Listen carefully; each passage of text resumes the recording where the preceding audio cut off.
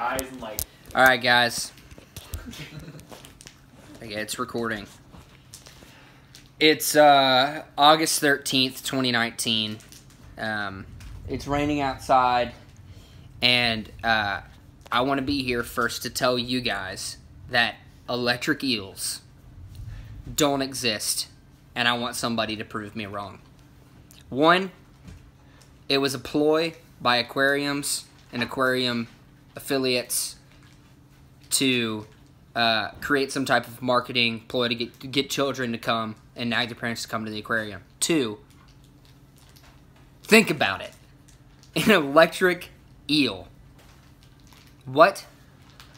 My buddy Blake just said the only other animal that's like him is Pikachu. Am I being clear enough? And three, I think that they are regular eels with some type of attachment onto them. Have you ever seen an electric eel in the wild? No.